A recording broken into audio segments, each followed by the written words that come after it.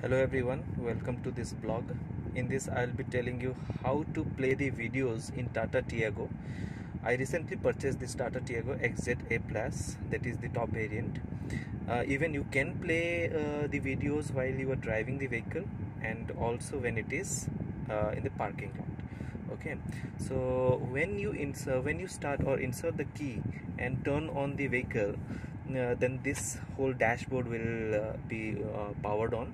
And what you have to do, you have to just scroll. Okay, go to USB, click on that one. Now I'll show that it is the video is not being played. So once you click on this USB, let's say this normal one song is being played, what you have to do, just go to this. Okay, click on that tab, what all options are there, scroll down, play the video. Let's say I will play the first or whichever this song I'll be playing. When I click on that one, it starts playing. Now I'll pause it. Now let's say the vehicle is right now in the stop position. Now what I will do, I will try to power on the vehicle, that is I will start the vehicle. Now mostly in most of the vehicle, I don't know, I might be wrong as well, the video doesn't play while you are while the vehicle is actually running.